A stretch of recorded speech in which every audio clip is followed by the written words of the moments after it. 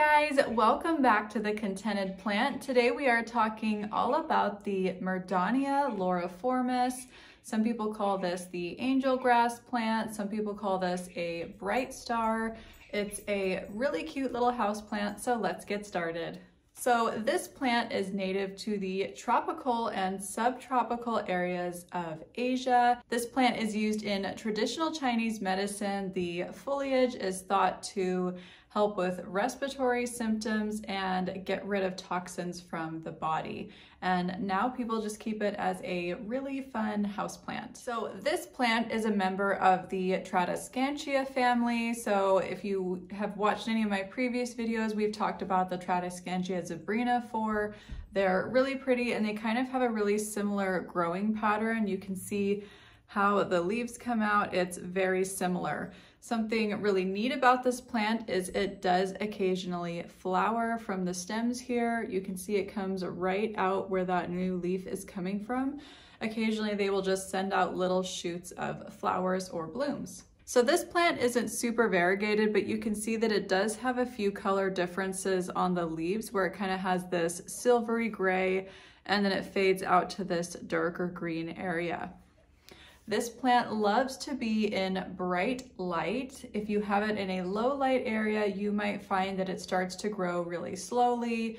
It might not bloom, and a lot of times it will also lose that striking variegation that's on those leaves. The colors will kind of fade and they won't be as brilliant and bright. Although this plant does enjoy bright indirect light, if you have it sitting in direct sunlight for too long, you do risk scorching those beautiful leaves. They can get sun damage from sitting in direct sunlight. So this plant does not need to be watered every week or so. You can let the top third of the soil dry out. It doesn't need to be super saturated all the time. I would keep this plant in a nice, light, quick draining soil mix. So what I would do is 60% potting mix and maybe 30% perlite, maybe a little bit of orchid bark in there, but a smaller amount than I would use for my typical aroid plants. This plant does kind of grow into a bushy trailing pattern. You can see right now it just has two arms, but if I let this grow, it will kind of come out as well. And it's just going to keep getting bushier and start to want to be kind of a trailing plant. This plant is susceptible to root rot like most house plants, so you do not want to let really heavy saturated soil sit around those roots, or those roots may rot and end up killing your beautiful plants. This one needs about average humidity. I would not mist this plant too much. That is kind of susceptible to powdery mildew. You can see it has these beautiful leaves with lots of space for water to sit, and you don't want to risk that happening to your plant. Probably your average humidity in your house is just fine.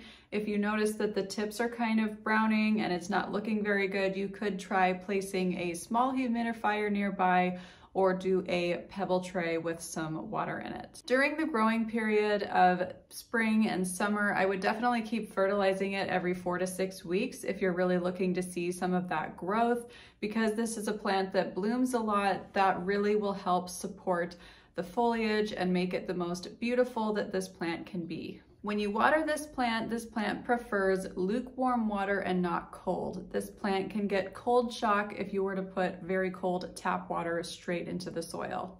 This plant is susceptible to pests like most house plants, so when you're watering or cleaning those leaves, always take a look underneath and see if you see any signs of new pests moving in. This could be spider mites, thrips, any tiny little pest can go underneath there. They love the underside of the leaves. That's where they usually tend to hang out. So a good practice is when you're watering, go ahead and do a leaf check just really quickly, or if you start to see signs of damage, get it when it's really small. You don't want to wait until your plant is looking very, very damaged, because then you might have an infestation that is just too large to control. I would definitely make sure that you dust your leaves. You can see that they have a lot of surface space and they can collect dust, and dirty leaves do tend to attract spider mites. So what I like to do is once a month or so, I will take a wet paper towel and very gently just kind of work my way through every single leaf and give it a really good dusting. That also helps the plant photosynthesize better, and it'll just make your plant a little bit healthier.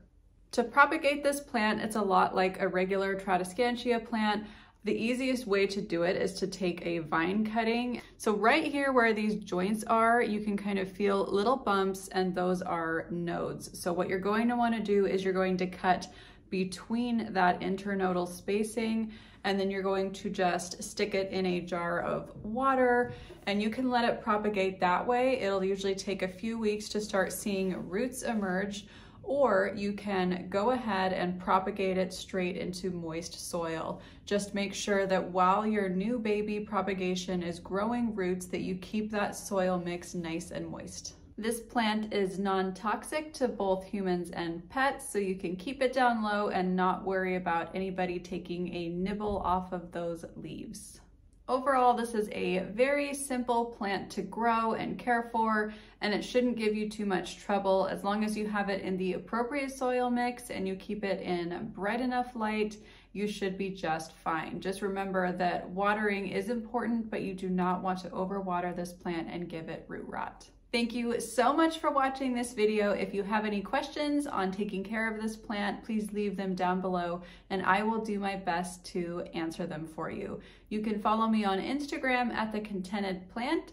Otherwise, have a wonderful day. Please like and subscribe, and we will see you next time. Bye-bye.